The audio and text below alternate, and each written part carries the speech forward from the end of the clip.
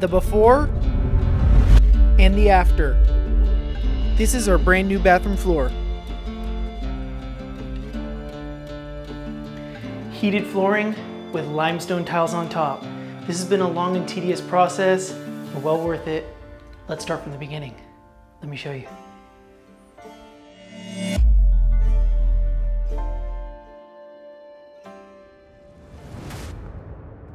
I've got the demo done. Well, most of it. Okay, this floor is way too rough still for tile. We ripped out all the tile on this floor a few months back, but what we left was some Thinset. Originally I thought I got most of it, but there's a very thin layer left.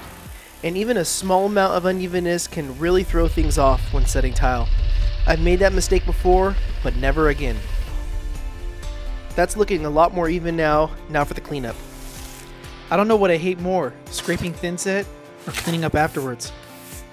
In the past, I've tried wetting the Thinset first, I've tried grinding the Thinset, and for me, scraping's really the only answer. Now it's a long and tedious process, but in the end, you get nice smooth floors that are ready for tile. This subfloor prep came out really good. The next step is going to be installing all of our heated flooring. I'm going to start with the Ditra. This holds all of the electrical wiring. I need to figure out the best orientation for this now. So for the heated flooring, we decided to go with Schluter Systems Ditra Heat. And we have both a large roll and individual mats. Okay, I don't want to have any waste, so I think we need to write out a schematic. Yep, I think schematic's the only way. Luckily I have Michelle for this one. This is going to work good. Let's start cutting. Even though this is Ditra specifically for heated floors, it cuts the same, installs the same as any old Ditra. The only slight challenge it has is cutting holes for the drains like this. When cutting the size, I'm going to leave minimal gaps between the wall and this curb. I'm also trying to line up the lugs of the mats as best as I can so the wire can run straight through with no kinks. This is going to be a lovely one. Okay, this is going to be the first of many Thinset mixes. It's going to be a lot of Thinset. Since we're installing on top of a concrete subfloor, I'm going to be using unmodified Thinset mortar. Okay, I think I'm going to let this Thinset slake now, and then we'll start installing the Ditra.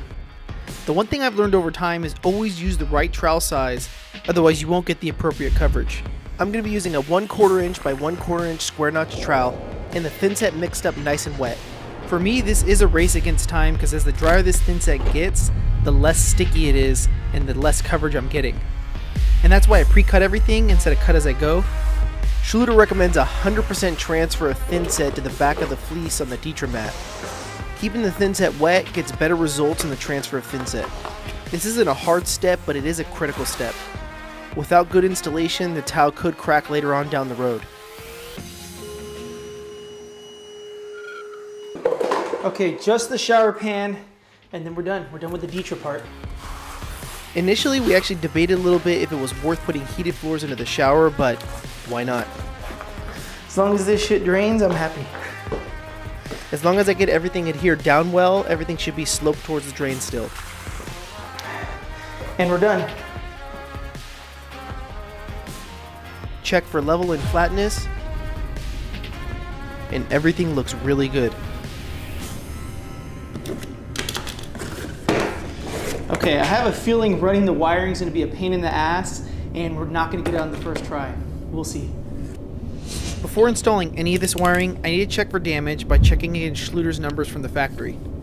So the resistance of the wires is in spec, but we have a couple more things to keep in mind.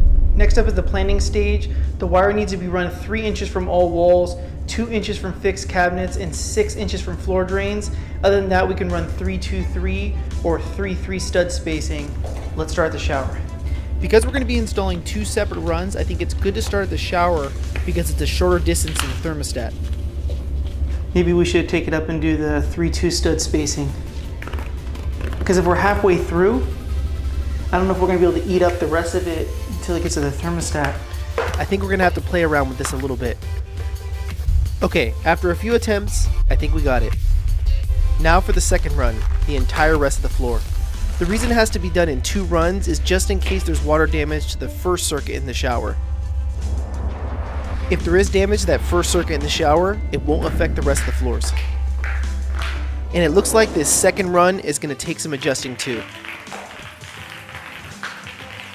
Okay, we'll try a different stud spacing because we're a little short. The nice thing about this system is you can adjust the stud spacing to release or eat up more wire. And it's the only way to adjust because these wires can't be cut. Hell yeah, we got it. That's all Michelle's planning. I think this looks good. Up next, waterproofing the shower, finally. All right, let's get this curtain membrane on. Now, if you watched our Schluter waterproof shower system video, we didn't get to complete the waterproofing for the shower because of this stage. Well, we're finally here now.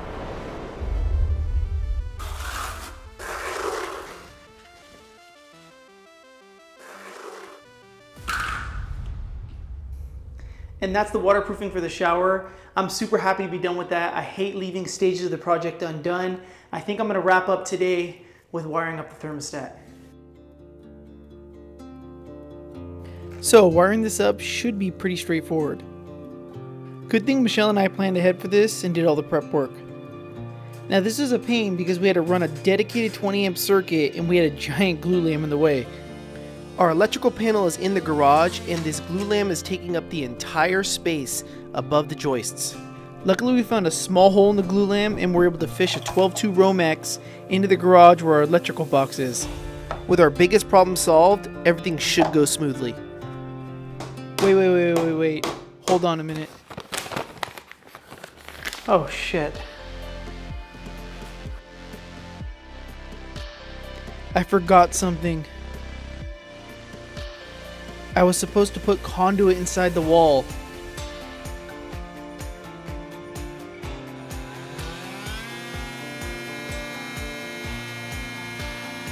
And now I have to open up this wall. Install a different junction box with conduit and run the wires up to the box from the floor.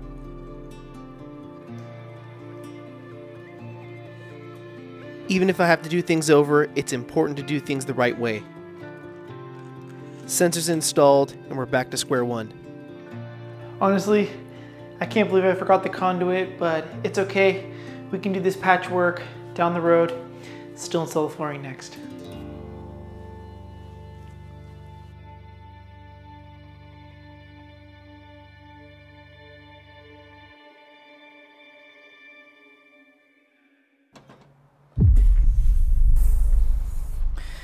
Okay, our tiles arrived, and this is a lot of tile. Let's get inside. Honestly, it feels really good to be here because it took us so long to select this tile. This is 18 by 18, 180 square feet, Turkish limestone. We finished off last night figuring out the layout for the entire bathroom.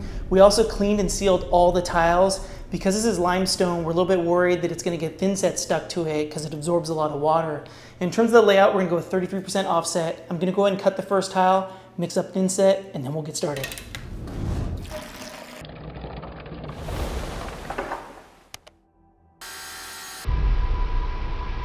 Okay, our starter tiles are cut. Let's mix up some thinset. For the Schluter system to work properly, I need to use the correct trowel size and thinset mortar. For this, it's going to be unmodified thinset and a 1/2 inch square notch trowel. We're going to start with the middle row. It's essential we get this square and straight. Since the tiles are so large, we're making sure we back butter each piece and use this tile leveling system. A tile leveling system is essential in reducing lippage. I think this is the last one, and then we gotta mix up more thinset. I think we're going to be going through this thinset fast. The tile leveling system is helping a lot, but I'm also using a level to make sure everything is nice and flat. Last tile in this row, which is a cut.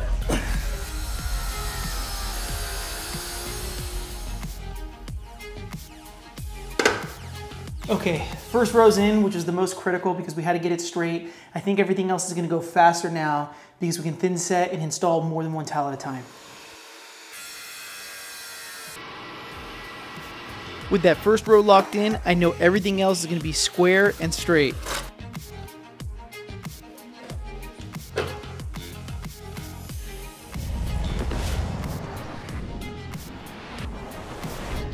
So far so good, keeping everything nice and clean. This will make cleanup later way easier.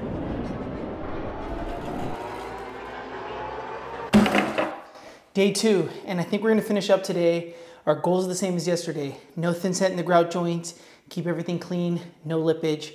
We're gonna start off with some awkward cuts, and then it's smooth sailing from there. Let's continue. So these awkward cuts go at the entrance to the toilet. This was the best possible scenario for the layout with the least small cuts at the ends. This one's gonna be a little tricky because it's a notch. On my tile saw, it can actually plunge cut. This plunge cut feature was money. I was able to avoid using an angle grinder here. This resulted in cleaner cuts. We're rolling now. With almost all the crazy cuts done, it's smooth sailing.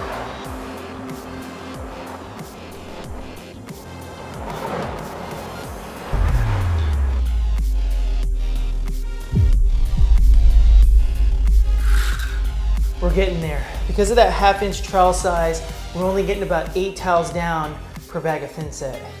And this means I'm spending a lot of time mixing thin set. And now I got one other little slowdown. I need to cut circle holes in my tile for the bathtub and toilet drains. Now there's many ways to do this, but I think using an angle grinder is best. It takes a little practice, but I'm getting pretty good results. It doesn't have to be perfect because the toilet and the bathtub will cover it up. That was a long road. Last piece, and then we're done. We just have to wait 24 to 48 hours for the thin set to dry.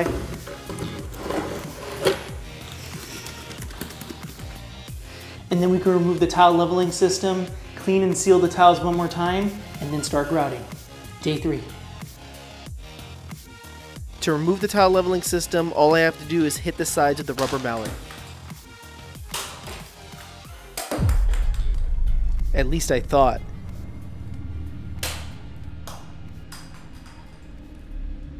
Shit, all these spacers are getting stuck.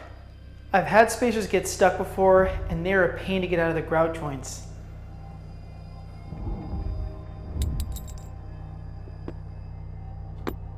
I usually use a leveling system that clamps from the top, not from the inside, so these are breaking and can be a little bit more challenging to get off. Apparently this is common. We were looking on Amazon reviews, and if a little thin set gets stuck on the tabs, they'll break off easily, plus they're kind of fragile. So what people are doing is clamping vice grips on there and then hitting the vice grips with a hammer. We'll see.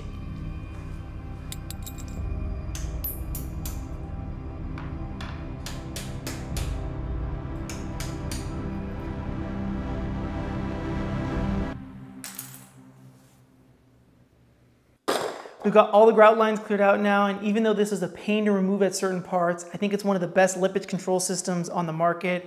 Everything's really flat. We've got no lippage throughout. Final steps now, grouting. Let's get these floors wrapped up. For the grout, I'm going to be using Mop A Flex Color CQ in the color Almond. I'm going to dampen the tile and then use a grout float to push the grout into the joints. I love this grout because it's pre-mixed and I don't have to worry about it drying or color consistency. For me, the most important thing is cleaning as I go. In the past, I made the mistake of letting some of the grout dry on top of the tile, and it is a pain to get off once dry. Slow and steady, quality over speed.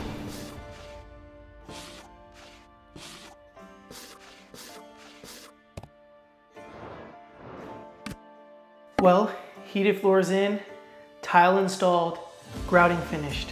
We're wrapped up with these floors. Let's take a look. This has been a long time coming. Months of work, and we finally see some payoff.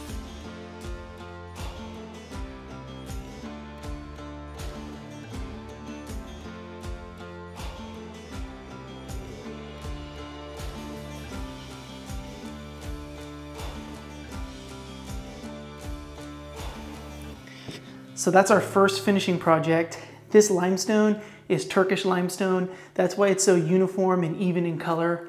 We're really happy with the results. This was a hard choice for us, picking the flooring. And we're ready to continue. We're ready to move forward with this bathroom. Our next project is gonna be filling this area right here, building a vanity. We're gonna build a vanity from scratch.